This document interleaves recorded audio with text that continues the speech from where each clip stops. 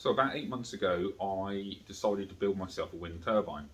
I've been looking on YouTube, as you do, and I saw lots of videos on self-built wind turbines, and some of them were claiming some quite high performance figures, lots of power.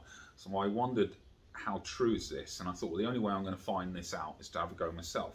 So I did, and I built this wind turbine, but I never actually did anything with it because my son at the time decided he was growing bigger, he wanted a bigger go-kart, so I decided to switch to the process of building him something, you know, a bigger go-kart. So above here is a link to that video. If you want to have a look at it, please do. Now that's all done, I'm focusing back onto the wind turbine, and I want to show you guys how it goes. And today I'm hoping to mount the wind turbine on the workshop if I can get it there. And so let me just take you off the mount and you can have a look at it.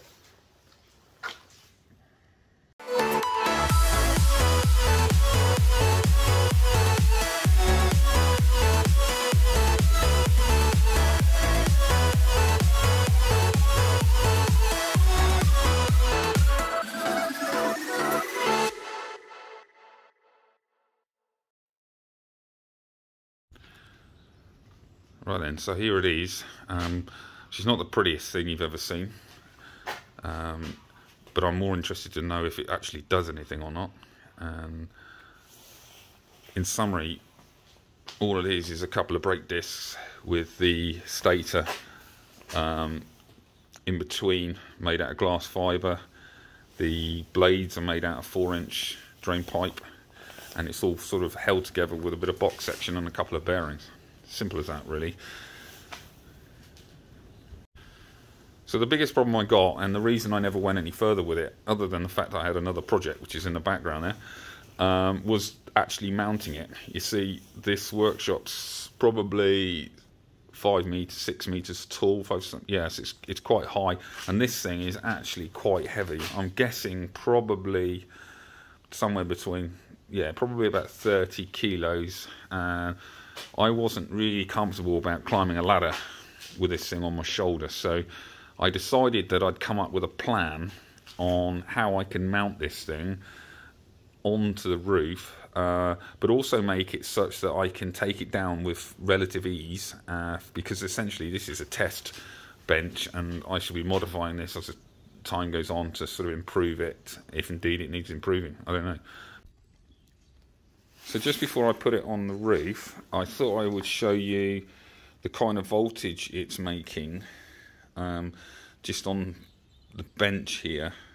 So what I've done is I've got this essentially 3 coils to make, well, it's a 3-phase generator, and each phase is just a phase each here, and the other end, which I can show you on the other side, are the end of the coils, each coil. And on the setup I've got here, I just link them all together, and that gives you, that's the most common form of setup for these kind of turbine or wind turbines. So I've got it sort of wired up to my meter, which is set on AC, which essentially is what this thing gives out. And if I rotate it gently, we get about 1.5 volts, something like that, maybe 1.8. So it is generating power. I'm not sure, I'm aiming for something that's over 12 volt, because essentially the setup I've got for charging my batteries, which are 12 volt batteries, obviously it's going to need to chuck out more than 12 volt in order to be able to accomplish that task. So I'm already not sure whether this is going to work, but we can only find out by trying. So here it is. It's essentially 2 brackets. The lower one takes all the weight, the upper one sort of stops it from moving from side to side. They're well mounted against the block work, so it's not going anywhere. But the bit that I'm most pleased with is the actual mechanism for lifting it. You see, this is a pulley system because it's so heavy that I don't want to climb a ladder trying to lift this thing into place. So I've got the pulley mounted to my winch, which is over there, which I use for pulling vehicles, stranded vehicles, into the workshop when they won't drive in themselves. And so all I've got to do really is just operate it with a button, which I'll show you now. Okay, so we're ready.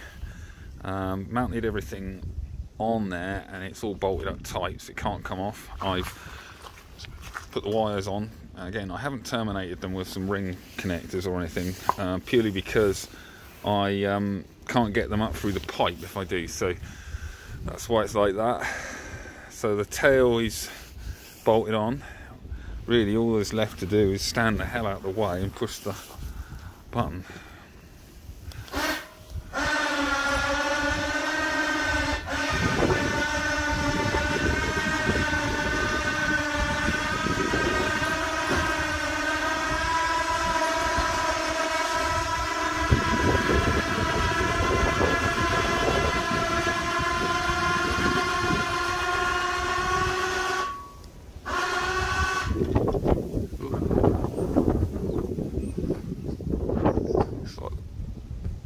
Just have to persuade the tail to rotate around.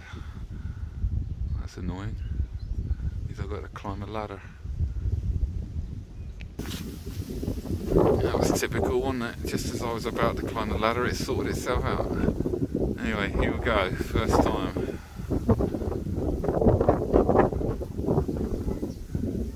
A little bit gusty, and the wind direction is moving quite a bit, but yeah, it's going. Oh, it's encouraging. Is it producing any electric? That's the thing.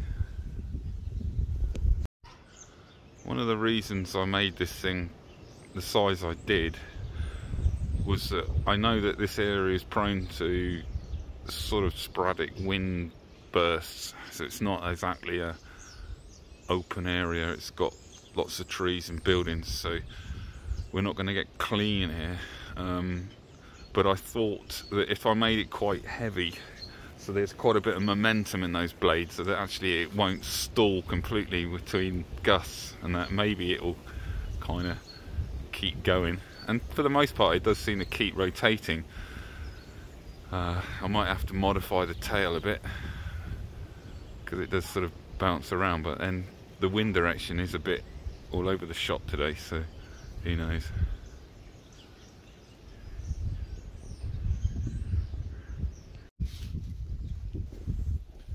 So this is the voltage according to this charge controller coming from the turbine, and it is as kind of expected. It's very sort of up and down, but for the most part it's underneath that critical kind of 12-13 volts, which I was hoping to get. So it looks like that overall I think that the speed of this, well, the blades are not going around fast enough to sort of take it over that threshold.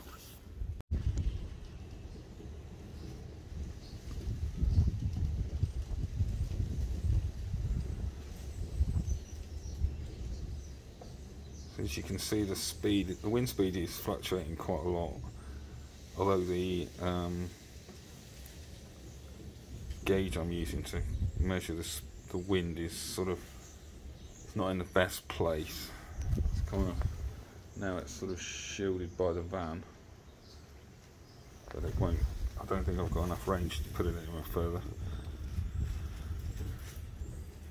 But it kind of indicates a kind of 9 or 10 mile an hour speed, wind speed, gets you about to the point where it starts charging.